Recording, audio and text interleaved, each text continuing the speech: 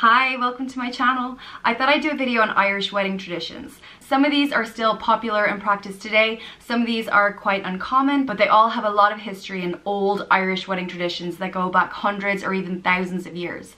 So here's my top 10. Number 1.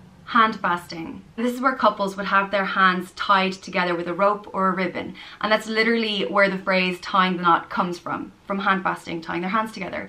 And this tradition started, it was first documented in Ireland in 7000 BC, so 9,000 years ago, and they were doing handfasting. But back then it wasn't actually to start a marriage, it was to start a trial marriage. So couples would come and have their hands bound together, and then they'd live together, they'd consummate their relationship, they'd basically live as a married couple, but then after a year they could make the decision, do they want to stay together or do they want to separate? So if they decided they want to stay together, they would be officially married, and if they decided not to, then they'd break up and find new partners. So back then it was more of an engagement ritual, and nowadays it's performed during an actual wedding ceremony, and it does symbolize the couple coming together in marriage. So the actual symbol of handfasting has changed in the last 9,000 years. It's a beautiful way to symbolize a union, and it's remained hugely popular in Ireland and in other places. I know Kate Middleton and Prince William did a ritual that symbolized handfasting at their own wedding ceremony. Number 2, the magic handkerchief. This is a really sweet tradition. I absolutely love this. Basically, a bride on her wedding day would carry around a handkerchief, a lace or a linen handkerchief, and she'd either carry it in her bouquet or down her sleeve or somewhere incorporated in her dress.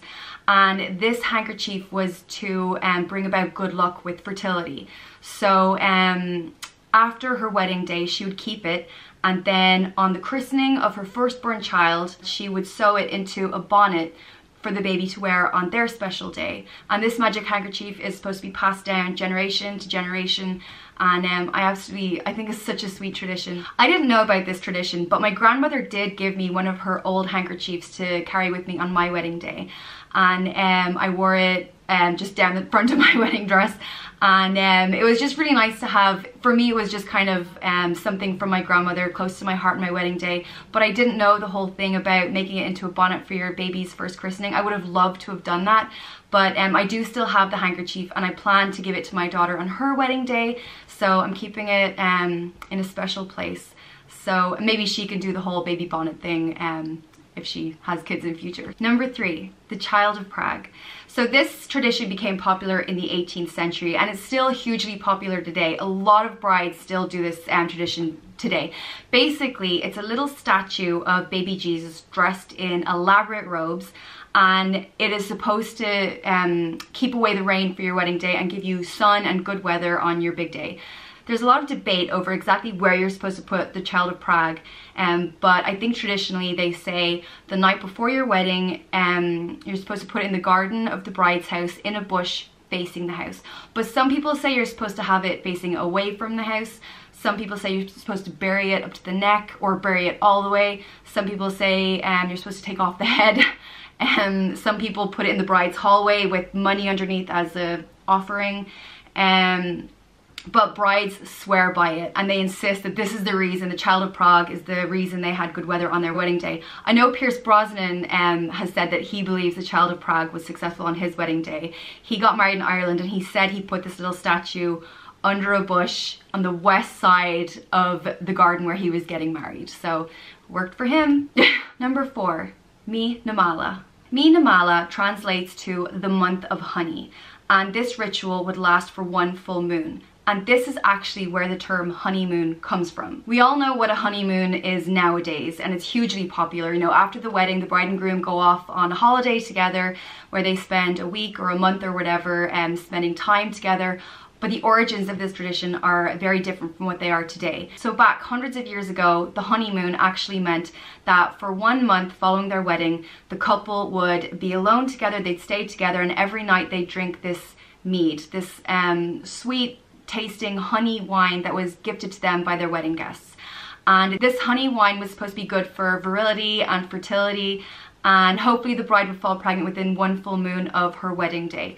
So 1 month, one full moon of honey wine, and that is where honeymoon comes from. So still practiced today, but in a very different way from where it originates in early Irish times. Number 5, a lucky horseshoe.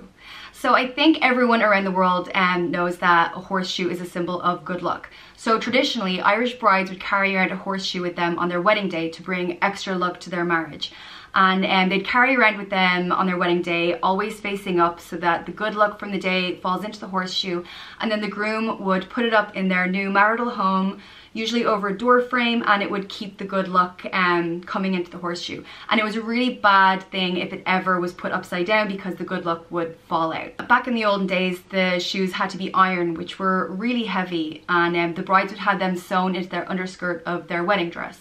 And it was also even luckier if the horseshoe was worn, because it would bring with it powerful energy from the horse that had worn it. So these days, brides don't really want to have an old worn iron horseshoe sewn onto their wedding dress and have to carry it around, so heavy.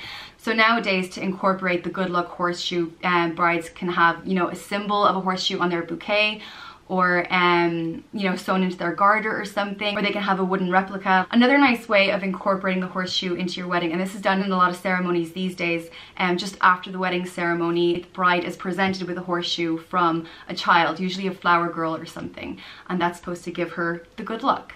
So the lucky horseshoe. Number 6, the Claddagh ring. So the Claddagh ring, I think everyone knows the Claddagh ring. It's a huge symbol of Irishness, and it originated in the 17th century. And it's a ring that, depending on what way you wear it, it shows where you are in your relationship. So the symbol of it is 2 hands holding a heart with the crown on top. And the 2 hands symbolize friendship, the heart symbolizes love, and the crown symbolizes loyalty. So that's what it represents. The rules are, if you wear it on your right hand facing outwards, like with the point of the heart facing out, then that means you are single and looking for love. If you turn around and point it the other way, pointing into your heart, it means you're in a relationship. When you get engaged, you move it to your left hand with the heart pointing out, and then when you get married, it's turned around and pointing in. So there's 4 different ways to wear it, and that represent the 4 different stages of your relationship. So the Claddagh ring is still hugely popular, but these days it's not commonly used as a wedding or engagement ring. But when you get married, you still are supposed to turn it around. And fun fact, that very famous statue in Disneyland of Walt Disney holding Mickey Mouse's hand, Walt Disney is actually wearing a Claddagh ring in that. So apparently he and his wife, when they were in Ireland, they got matching Claddagh rings and put them on and never took them off for the rest of their married lives. But he's actually wearing it the wrong way. He's wearing it on his right hand facing out, which means he's single and looking for love. But we won't judge him for that. Number 7, sixpence in the shoe. So everyone knows that rhyme: something old, something new, something borrowed, something blue, and a sixpence in her shoe.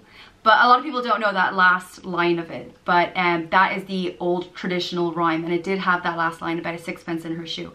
So a bride would traditionally wear an Irish sixpence in her shoe, in her left shoe, and this would bring good luck for a wealthy and prosperous marriage. They're actually, sixpences aren't in circulation in Ireland anymore, but you can still buy them just for the purpose of wearing them in your wedding shoe on your wedding day. It's not that common, but a lot of Irish brides still do it and still swear by it, and it's very important for them to keep this tradition. And then nowadays though, a lot of brides prefer to glue it to the bottom of their shoe or tape it to the bottom of their shoe because it's not as comfortable to wear it on the inside. I actually did this tradition on my own wedding day, but it wasn't an Irish sixpence. I think it was like whatever coin I could find, like, I don't know, 10-cent coin or something. And I don't think it lasted long because I was wearing open-toed shoes, so I think it flew out in no time at all. But I tried to represent that old tradition and the Irish sixpence in the shoe. Number 8, the makeup bell. This is another tradition that I think is so sweet. I really like it, but it kind of has a dark history. Basically, you know, traditionally after a wedding in a church, the church bells ring, and they ring to symbolize the driving away of evil spirits and to remind the couple of the vows they've just taken. But in penal times in Ireland, this wasn't allowed. If you don't know what penal times were in Ireland, it was basically a time when Catholics were penalized for practicing their religion. So Catholic wedding ceremonies and masses and things were done usually in secret, so they couldn't be doing any loud bell ringing. This was in around the 16th and 17th centuries. So because they couldn't have the bells ringing, the couple was usually gifted a little bell, like a little handheld bell that would symbolize the church bells. And this bell would be kept in the marital home. And it was called the make-up bell because if ever the couple were in a fight or an argument and they just wanted it to end, one of them could pick up the bell and ring it, and it would remind each other of their vows, just like the church bells would have done. And that's a truce, then they're not allowed to fight anymore. Most of the penal laws ended in Ireland around the 19th century, and so Catholics could get married in church again, they could ring the bells, but the make-up bell is still today a popular gift for Irish weddings. Number 9, the Irish wedding coin. So the Irish wedding coin is a very old tradition that a lot of couples still use in their ceremonies today. Basically, the groom gifts the wife a silver coin, usually just after the ring exchange, and this is to represent that he will share with her all of his worldly possessions. And the line he says with it is, "I give you this as a token of all I possess." And these days it's more common for the bride and groom to both exchange coins because, you know, women work these days and have their own income these days. So they both share with each other all that they possess. And it's good luck if when they're exchanging coins, it's good luck if the coins clink, it means that they're going to be blessed with children. You can get these coins engraved with your initials and your wedding date, and you get these in jewelers. It's still hugely popular. And basically the silver coin is supposed to be an heirloom for generations. And the mother is supposed to hand this coin onto her eldest born son on his wedding day, and he gifts it to his bride. So, and then it goes down from generation to generation. And so it's a really sweet tradition, the Irish wedding coin. Number 10, ring warming. This is another old tradition that I absolutely love. It's not so common these days, but in ancient Ireland, the bride and groom's wedding rings would be passed around to all the guests, so they could bestow on it their blessings or prayers or good wishes for the bride and groom. So during the ceremony, the priest or whoever's performing the ceremony would ask the rings to be passed around, and it's passed from guest to guest, and they say a silent whatever they want to on the rings, warm up the rings and pass them on to the next person. So by the time it goes back to the bride and groom, these rings are full of good energy and positive vibes from all of their loved ones, and then they perform the ring exchange. And I just love that. I think that is so sweet and a great way to include all your guests in your ceremony. And as I said, it's not that common these days. I've only seen it at one ceremony, and the funny thing is that ceremony was actually in New York. So I've actually never seen it in Ireland, but it has its roots in old Irish history. So that's it. They are my top 10 Irish wedding traditions. If you like this video, please give it a thumbs up. If you want to see more, please subscribe, and thanks for watching. Bye!